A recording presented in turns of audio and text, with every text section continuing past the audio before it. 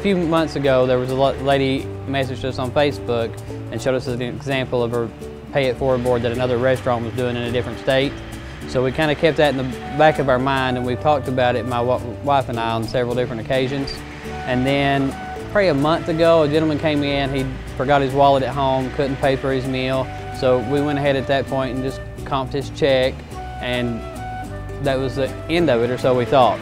Then the gentleman came back, prayed 3 or 4 days after the fact, and paid for the meal that he had ate, and then he left $50 and said to use that towards anybody else that came in and had forgot their wallet or couldn't afford food.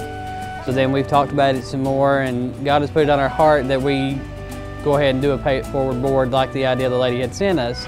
That way people can pre-purchase food, we can put it on the board, and then anyone who either forgets their wallet, can't afford to eat, going through a difficult time, never has to really worry if they can get a hot meal. They're more than welcome to come in at any time, sit down, pick whatever they want, and just give it to a staff member, and we'll make sure they get fed.